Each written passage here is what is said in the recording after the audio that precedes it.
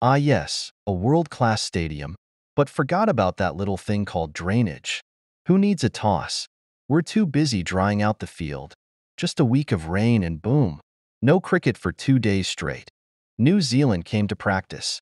Avoided the outfield like it's a minefield. Smart move. Afghanistan didn't show up. Maybe they're just too impressed with the wet grass. Oh, Ibrahim Zadran? Slipped and injured. How considerate of the outfield to help. Ground staff swapped grass like it's a jigsaw puzzle. Cutting-edge preparation. Let's use pedestal fans to dry the ground. Because that's totally professional. A stadium without full covers? Who needs those? Rain only happens every monsoon. Blame the clay-based soil. It's the perfect choice for a world-class cricket venue. ACB picked the venue for familiarity. Yeah, familiar with not hosting cricket.